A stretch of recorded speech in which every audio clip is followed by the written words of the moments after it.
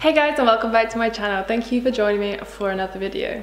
Today we're going to be talking about what I wasted this week, but also kind of trying to measure my carbon footprint for the week. Now it's not going to be extensive and it's all based on estimates, but I thought it'd be really interesting to see how I measured it and what I measured, and whether I was surprised by how much carbon I feel like I've estimated that I could have produced. And yeah, I thought it'd just make it a bit more interesting than my last what I wasted this week, showing like the physical trash that I made, but also the unknown kind of resources and stuff. So grab a cup of tea and let's get straight into the video. Okay, so just to put it out there first, to measure my carbon footprint, I basically use this book, How Bad Are Bananas? Everyone's been raving about it. It's called The Carbon Footprint of Everything. But there is a little disclaimer at the beginning that I think is important to note, because I'm obviously not a scientist or a climatologist or anything like that, so I thought I would read this out because I thought it was really good as well. Carbon footprint is a lovely phrase that is horribly abused.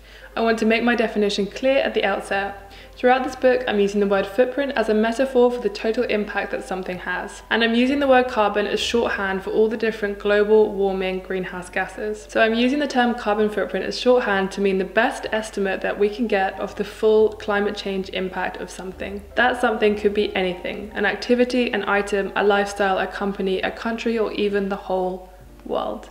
So I think that's a good thing, because when I say carbon footprint, obviously take it with a pinch of salt. I'm using it in the way that they're using it. It's a best estimate, and it's obviously not going to be completely inclusive of everything that I've used, but let's just get into it, shall we? So starting with physical waste. I didn't waste very much this week in terms of physical waste, which is why I thought let's look at the stuff that you don't see but that I have still wasted. But I'm going to start with the physical trash and show you what it is. So one of the first things is a parking permit, because I went to go and visit Maddie and Alex when Aubrey from the Minimal Millennials was in town, and we drove to Brighton. Maddie gave us one of these so that we could park on her road. Now you might think that this is recyclable, but it's actually, I can already tell just by feeling it that it's lined with some kind of plastic. If you want to know more about plastics, then I've just written a whole article about the different types of plastics and UK recycling information on the low impact movement, so I'll put that in the description down below. But I can tell that I can try and pull these apart and split it, and then I'll be able to recycle one half but not the other, because some types of plastic are really not widely recycled. So that's the problem with this, and that's why even though it's cardboard, it is a hazard in terms of recycling, because it's a mixed recycling. So I can try my best to split them in half, and yeah. But this, compared to the miles that I drove in a car to get to Brighton and back, is going to completely outweigh this tiny piece of paper. So that'll be fun to get to that. The next thing is this is just packaging from a new chocolate bar from Loving Earth that we tried when we were in Brighton. And that is one of the biggest ways that I waste. When I find new stuff that's vegan or plant-based, I get a little overexcited and I want to try it. This says that the whole packaging is compostable and it's made from vegetable inks on board that's 97% post-consumer recycled fiber. You know, that doesn't take into consideration where the nuts came from, where the coconut came from, or where the cocoa powder came from. All of those three materials are, on reflection, quite unsustainable, so that's quite a lesson to learn. Sometimes when you are buying things, you completely forget to look at the ingredients and really consider, actually, is this really worth those 10 minutes of enjoyment? And it wasn't, because this was not delicious. I'm just gonna put it out there. But at least I can recycle this and kind of learn from this and realize that, you know, it's not just about the packaging, it's the ingredients that goes into it and the resources, and how far did this travel to come to get here. I mean, it's made in Australia, even though they might have some kind of warehouse in the UK. That's actually kind of sad looking at it properly whilst on camera, because you can sort of realize that like this was really quite a very unsustainable choice. So just gonna put that back. Then you have the inside wrapper, which to me I thought was plastic, which was really kind of, I guess, annoying, because that is made of cardboard, but then realizing actually obviously there's going to be plastic inside. But this says that it's completely home compostable. So it doesn't just say it's compostable, it says that it's home compostable. Now I need to look into this a little bit more, but it's interesting that they use the term home before it, because then it does imply that it doesn't need like 50-degree heat and a kind of industrial composter to actually break this down. I am going to put it in a compost heap, and I'm going to basically to keep an eye on it. And I'm going to come back to this video in a year's time and I'm going to tell you whether this is actually composted or not. I don't think that enough people have done these kind of experiments with stuff that says like it's home compostable, so we will see whether that is actually the case. Otherwise, that's annoying, that's another piece of waste. It's tiny, but it still has a huge impact. The next thing is a little paper napkin, which I didn't even use, so it was a complete waste. When I was in Brighton with Maddie and Alex and Aubrey, we got an ice cream and I chose to have a cone so I didn't have to waste a pot or a plastic spoon, but they still gave me this. But luckily it's recyclable, or you can put this, I don't know if you can put this on your compost heap because it's coloured, but I will find out. At least it's paper, but still, it's still trash, and it still had resources that went into this to create it in the first place. And the last thing of physical trash that I created this week is a brown paper bag. Now, I get an odd box each week because it's wonky and wonderful vegetables, and they come in a cardboard box that they reuse, so I don't even have to recycle that. And all of the vegetables were unpackaged except for some spinach, which came in a brown paper bag. Now, on the outset, looking at a brown paper bag, you're like, well, I can actually put this in my compost heap and I can actually recycle this. But also the hidden resources again that went into creating this for it to be used once and then for me to just compost it is, you know, quite dramatic. And I should have looked that up. Next time I will look up things like that and be a bit more in depth. But this video is a bit of an experiment trying out my carbon footprint. So the problem also with this is that I was going to reuse it, but then I poked a hole in it by accident because of my stupid long nails. This is why I don't usually have long nails, but whatever. So yeah, that is the end of my physical waste. And from looking at that, you can obviously see the patterns in which I waste and when I kind of don't waste. So I obviously waste when I am with other people and we are trying new things and we are exploring new places and seeing that there are new options for me. As a vegan and plant-based eater, I obviously don't eat the old kind of candy bars and stuff like that, and also trying to live a low impact lifestyle. I try not to eat stuff that's wrapped in packaging anyway. But then when I saw it, I just thought, oh, it's in cardboard, and on the back it said it was compostable. I was like, that's amazing.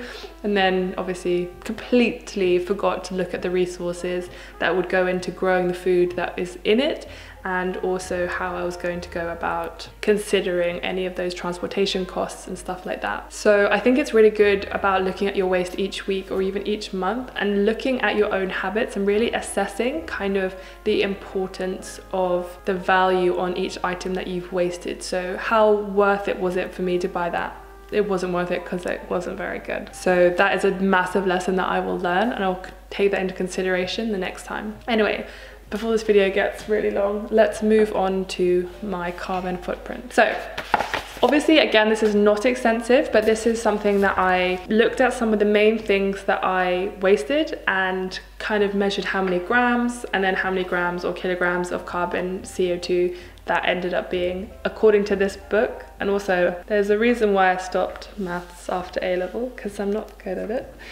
So let's just move on. Okay, so things like cycling, emails, having a cup of coffee, watching an hour of TV, having 1 pint of beer, a bowl of porridge, shower, reading a paper book, using my mobile phone, using a computer, and sending text messages. Those were the things that I decided to kind of focus on. Oh, and sorry, and using lights, and obviously driving to Brighton and back, because these are the things that I do every single day, apart from the pint of beer, but I thought it'd be interesting to show you how much that was. And trying to fully understand how much we waste that we don't quite realize, because obviously waste that we don't see also has a dramatic effect on the planet, and we focus quite a lot on physical waste because it's something tangible and something that we can recognize and fix easily, if you know what I mean. But I just think for me, I unwittingly waste because I don't see the actual impact right in front of me. So for lights, leaving the lights on and turning them off, and I'm such a stickler for this, especially after reading this book.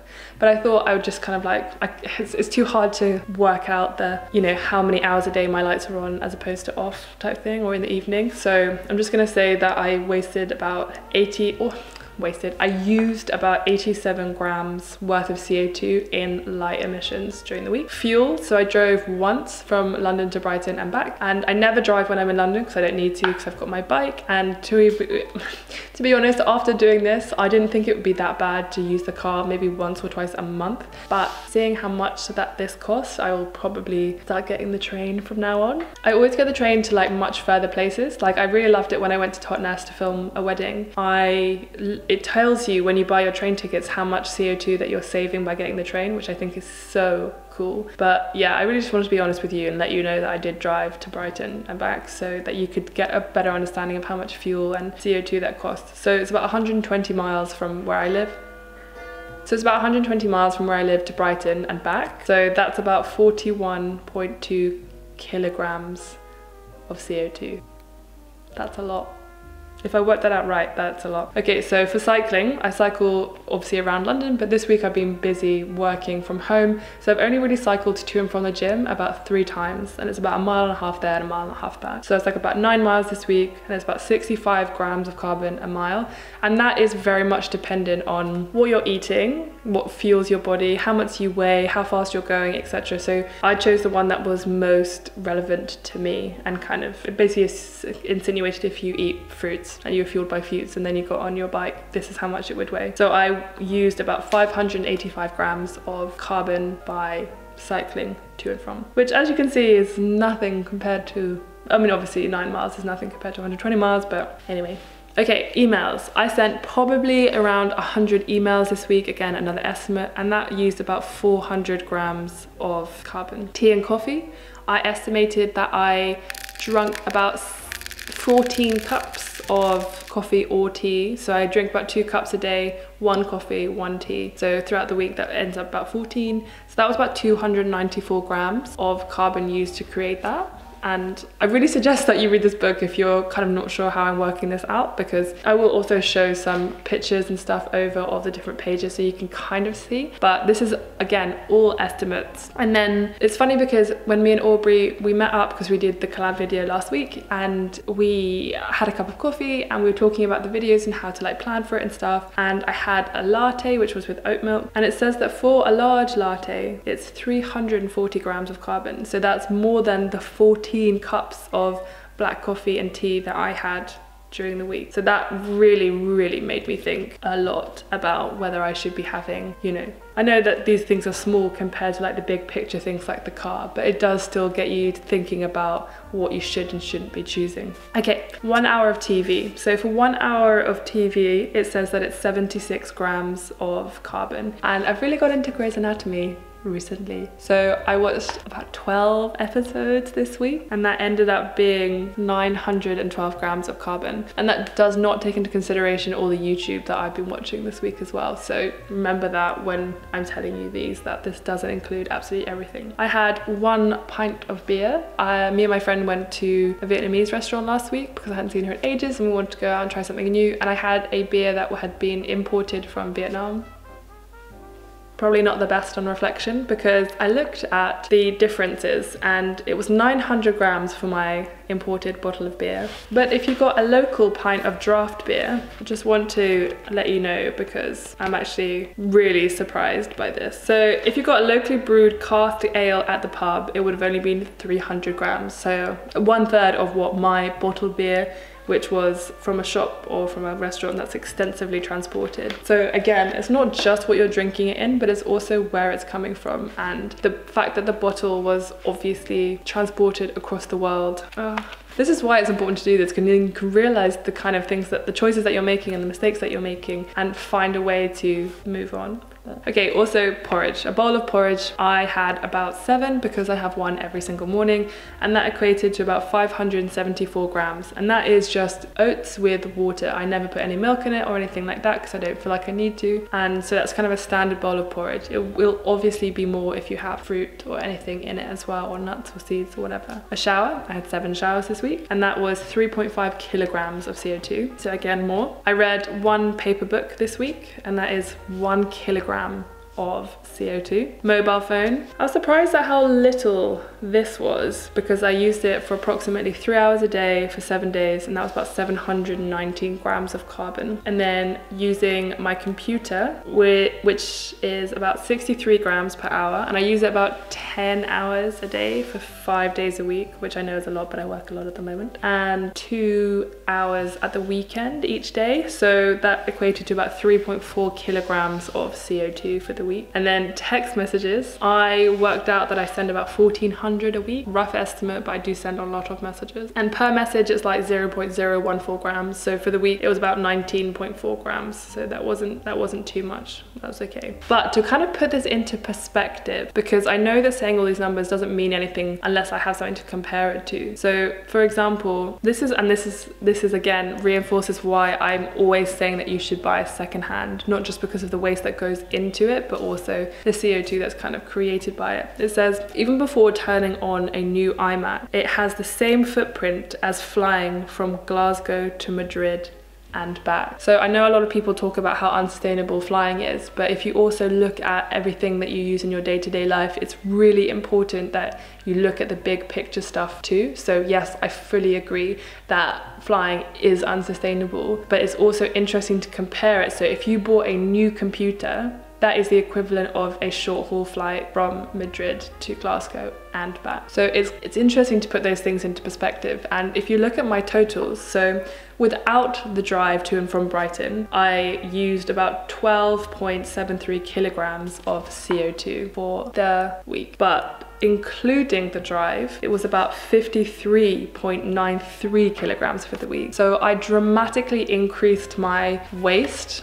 of resources that were not physical, dramatically, by using something that was a big carbon footprint waster. And it just really makes you think about the things that you do a lot more and where your food comes from. And this is why I'm always talking about eating local and seasonal food, because your food has a massive impact on like where it comes from, how far it flies from, and also again, just like this doesn't include everything. Like it was too hard for me to work out kind of all the food that I'm eating as well. So that's like the bare minimum of the stuff that I do. I just chose the biggest things that I thought were big wasters. Some of the things that you really need to think about are just trying to buy secondhand as much as possible, weighing up how big this or that is. I know I mentioned drinking a black coffee was going to be better than drinking a latte, for example, but in the grand scheme of things, that's nothing compared to choosing to get the train over flying and things like that. And I do still fly because my boyfriend lives in America, but at the same time, I'm trying my hardest to